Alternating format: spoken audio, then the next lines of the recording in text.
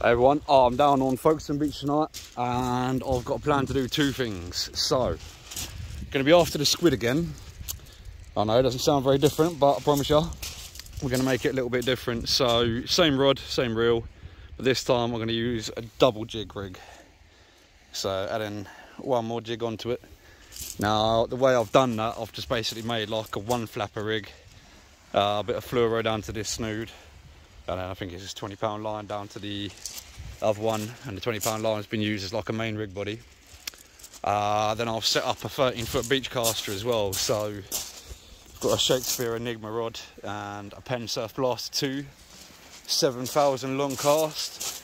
And on the end of that, for the moment, I've taken some of the squid that I caught in the last few videos, and I've just put it on a 4-row pulley pennal. And I'm going to whack that out there, but I have the intention of catching a small squid and trying to live bait it. So I'll let you know how that goes. Just had a bit of line being taken off the bait rod there. And just a strong pull down on the end of the tip. So I'm not quite sure what that could be at the moment. I'm probably going to have a drink of water and find out. No luck on the squid yet. There's a few of us down there with the jigs, but no attacks as of yet. But yeah, this is looking a bit promising.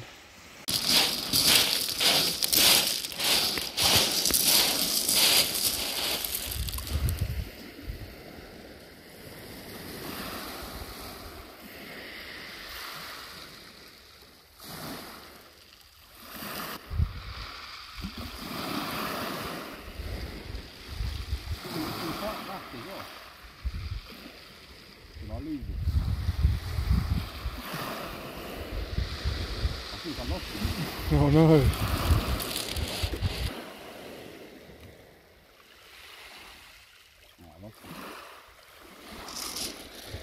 Damn, that was giving it a bit of go back.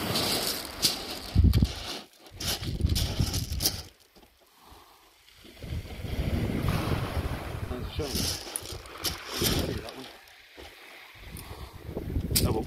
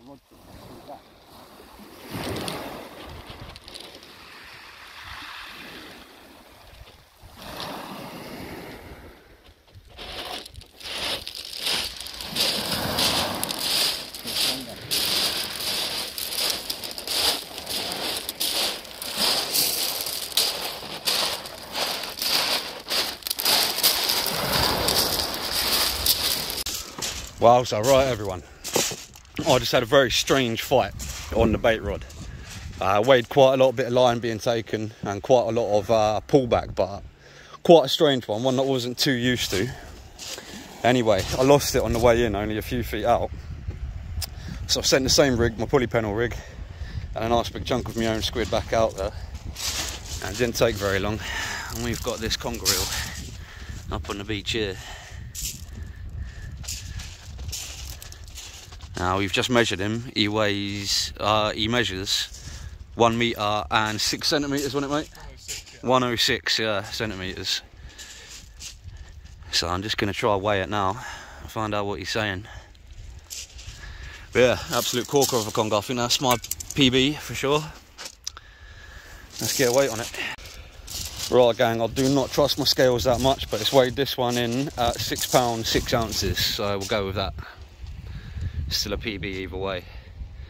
But yeah, that's quite a chunky eel there.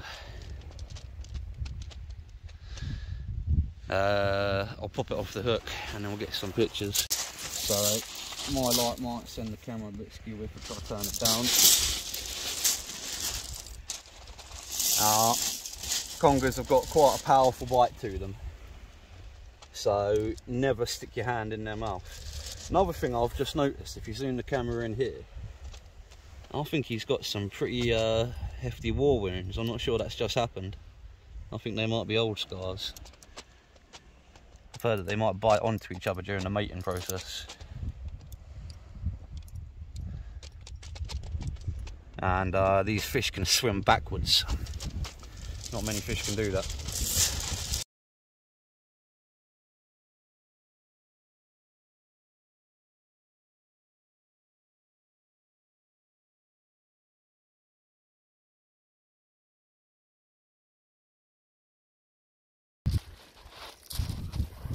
Alright, let's get this conger back in the sea.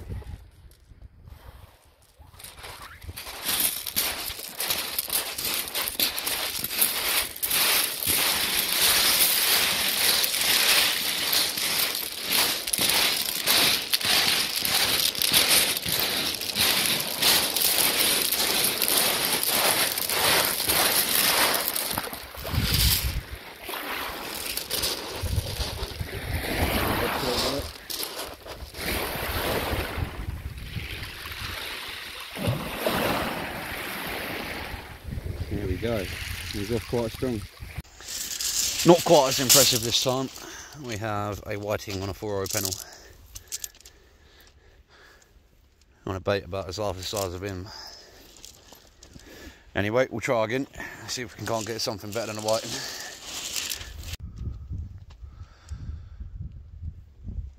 We've called a dogfish.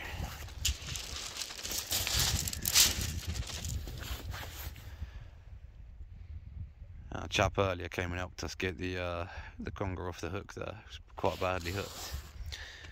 And he said he was literally down here fishing for the congers. He reckons this is the right set of tides for them. And he said he'd had a couple to £4. And obviously I think I dropped one, and then I got that one just over £6 in. So it seemed to be a bit of a flurry of them just after the low tide. But yeah, since then, just whiting and dogfish on the bait. There's been no squid. We've been jigging away for a little while, but not got touched tonight. It's a shame because the water's actually quite clear. There's just a slight bit of cloud to it, but relatively clear. Good enough to see the jigs a good few feet out as they're coming in. So God knows what's happening with them anyway. This fella's quite badly hooked, unfortunately. He's got a whole pennal rig down his mouth, so I'm going to try and get him dehooked and get him back in the sea. I think this is going to be the last fish for the night, so hope you guys have enjoyed watching, and hit that subscribe button for more.